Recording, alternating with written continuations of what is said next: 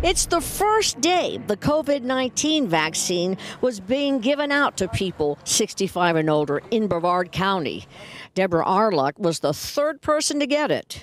I'm elated to have the peace of mind of getting the vaccine.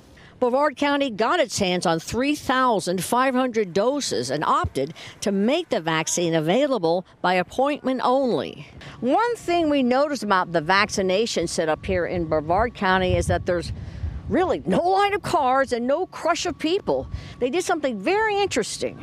To make an appointment, the county opted for an online platform commonly used to book concert tickets. The site did not crash, did not get overwhelmed. I'm sure they're set up to handle a great number of calls at once, or a great number of clicks at once. So folks drove in at their appointed time, got vaccinated, then parked in a series of holding areas to make sure they had no reaction. To qualify for the vaccine, you can be from any state. Eve and Rod Millard are snowbirds from Michigan. Eve's a part-time nurse. I could not wait. I grew up in an era of where we got vaccinations for polio, for measles, for smallpox. I'm all for it. If you have not made an appointment, don't bother.